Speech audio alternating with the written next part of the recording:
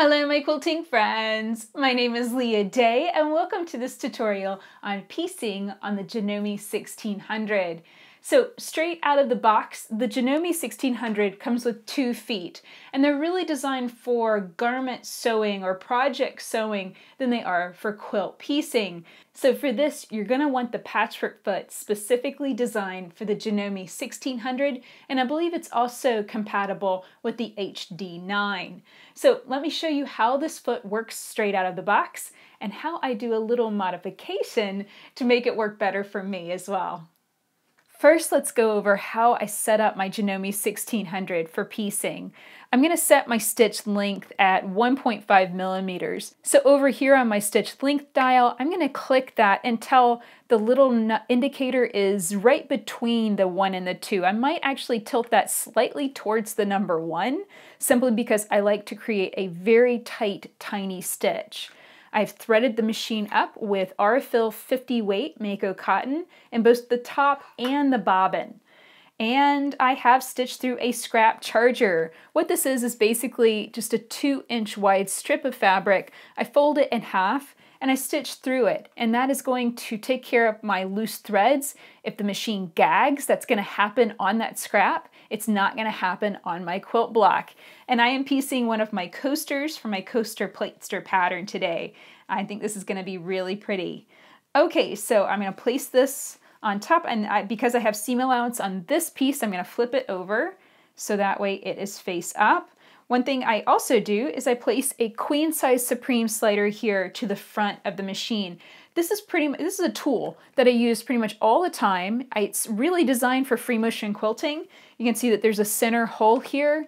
That is designed to cover your feed dogs, and you just line that up with your needle hole whenever you are free motion quilting, and it just makes your pieces and your quilt slide and glide over the surface. Well, I found that I really love to leave this on my machine all the time because it's so useful for so many different things. So I move it to the front here, off the feed dogs completely, and it just helps my pieces slide over all those bumps and lumps to the front of the machine. I find that it really just speeds up my process. It makes piecing feel that much faster, that much easier. So I'm going to line this up. And one last thing, this machine is so simple, but there's very few features that you can adjust, but you might be wondering about them. I have my needle set to always end in the down position, and I have the pressure of my presser foot set to 3. There is a knob up here on the top of the machine where I can adjust that, and I can see in this indicator that it is on the number 3, and that is the right amount of pressure I find for 100% cotton fabric. But play with that, see if it works good for you too.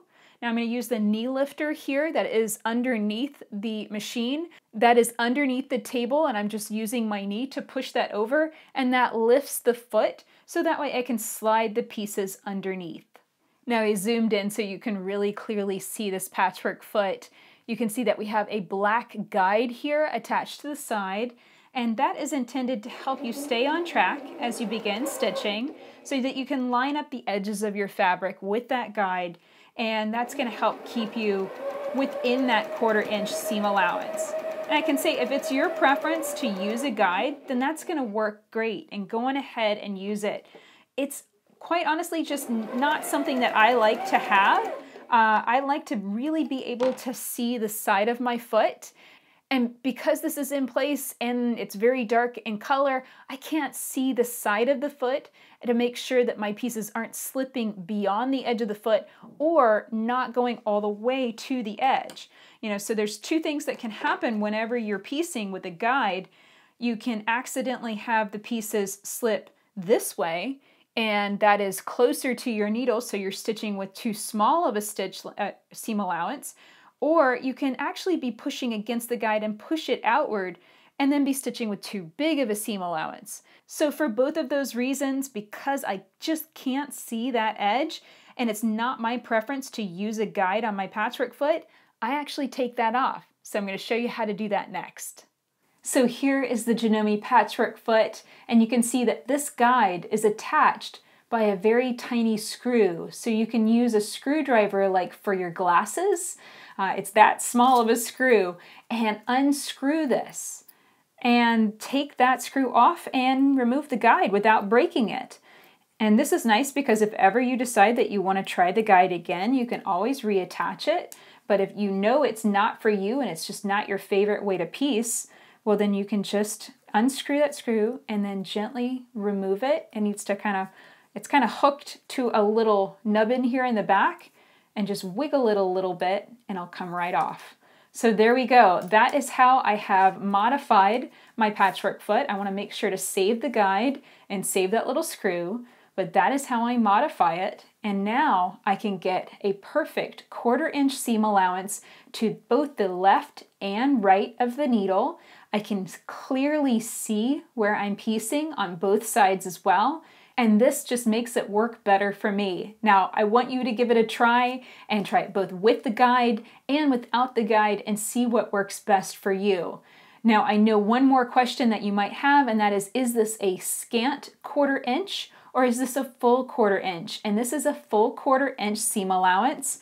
So we're back at the machine. I'm gonna lift that presser foot using my knee lifter, stitch through my scrap charger, and I always stop with my needle 1 or 2 stitches off the scrap and in the down position, so that way I can use my knee lifter to lift the presser foot and then have these next pieces stacked perfectly on top of one another, and then I slip them right underneath the foot, right up against the needle. This is kind of like putting it in jail because the next stitch is going to be on the fabrics and they're going to be perfectly locked together.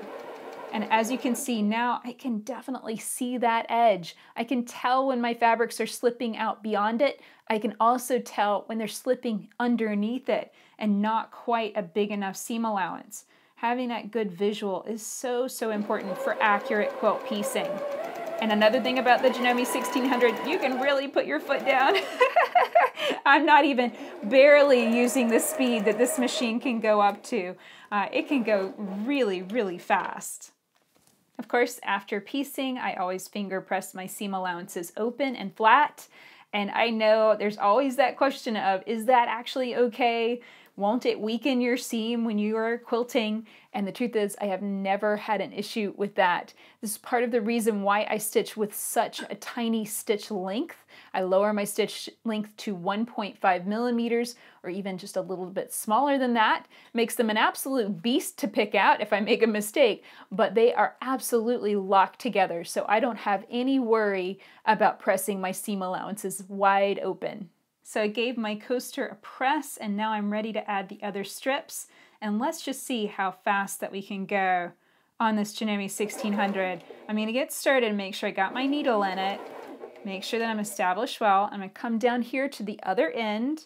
I'm putting a little fingertip pressure on that piece, lining it up with my piece of fabric on top, making sure everything's perfect. And then now I'm going to put my foot down. That is, wow. And to be honest, I am barely pressing on it, guys. That is barely half the speed that this machine can go. So, so fast. It's honestly just a little bit scary because I don't want to stitch through it so fast, you know, but I'm just not using all those speeds that I have access to. I'm going to try it one more time and let's see if I can really put my foot down. And of course, I want to maintain accuracy, but I want to play with the machine and see just how fast it can go. All right, I'm going to go pedal to the metal. We'll see what will happen. Woo, there we go.